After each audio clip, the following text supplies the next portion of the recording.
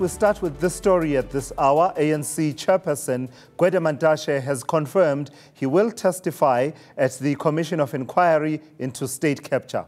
Banks have told the inquiry they were summoned to Lutuli House to explain the decision to close the accounts of the Gupta family. Mantashe was addressing Simunye community in the West Rand earlier on. I was Secretary General of the ANC for 10 years. 10 years. That's a long time.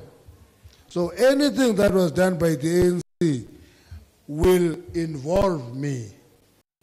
If we go meet the ANC with the banks, I have a duty on behalf of the ANC to go to that commission, the figure and the ANC get dated till that this says meet banks.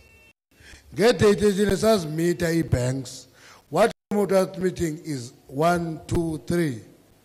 And as a result of that outcome, this is the direction Tatwa, the ANC. That is organizational. So that is the ANC National Chairperson, Gwede Mantashe, talking about state capture. At the same time, the ANC's National Executive Committee will take the final decision regarding recommendations made by the party's Integrity Committee on VBS. That's according to the party's Deputy Secretary General, Jesse Duarte. The Commission has recommended that party members who are implicated in the VBS scandal step aside from leadership positions and activities. But Duarte says stepping aside means officials are given time to clear their names without losing their jobs. Step aside while all the matters are being properly investigated. And that's the matter that they're putting to the ANC, NEC. The NEC has that power to request people to step aside. For instance, let me take the case of Stubun Ndebele, who was eventually found innocent.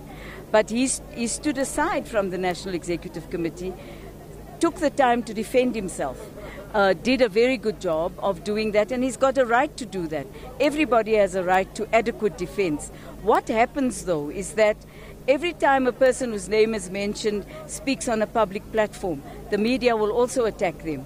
Every time that social media attacks them, people need breathing space to go and sit down properly and defend themselves properly and correctly. And we think that's the correct thing to do. What then when it comes to their positions as public representatives? For instance, one of the implicated people is also a mayor in Limpopo. So what happens there?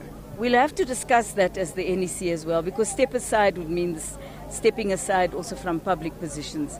But the NEC will certainly discuss that Who takes the final decision on that? The NEC does, yes. So this will be on the 4th? On the 4th, yes.